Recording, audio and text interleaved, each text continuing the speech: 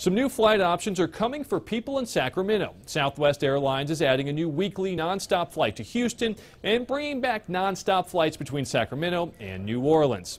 The flights to and from Houston will operate on Sunday only. You can get daily nonstop flights between Sacramento and New Orleans starting November 4th. Southwest will also add 2 additional nonstop flights on weekdays between Long Beach and Sacramento from September 5th through October 31st.